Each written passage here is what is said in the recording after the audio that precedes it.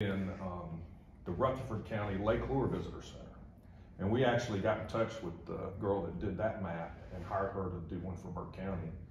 And then a guy out of Hickory fabricated the frame for us based on what we thought. We wanted to give it some character and make it a little, give it a little pizzazz. The chairs these were donated to us by the Patterson's Amish Furniture Store.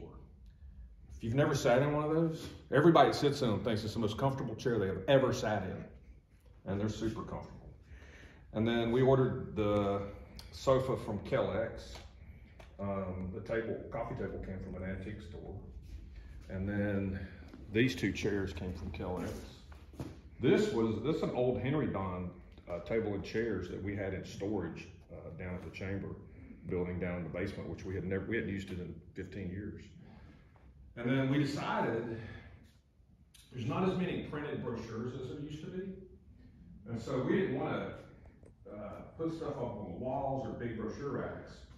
And so we came up, we saw these towers in the Brevard Visitor Center. And so we took pictures and whatever, and we got in touch with those and ordered those. We put them on wheels, and we can actually roll these towers in back and restock them instead of having to piecemeal it out here.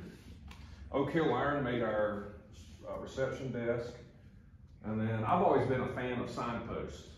So I came up with this idea for a signpost of places in Burke County. And we had Appalachian Woodwrights built the post, and then the sign wood, the bare wood, and then Sarah Issue from Merrill Mischief painted those for us in a theme of each sign that kind of matches what it says. And then of course the Brown Mountain Lights back here in the corner, and people come in here all the time and want to know about it, or they've heard about it and want to get their picture taken with our alien.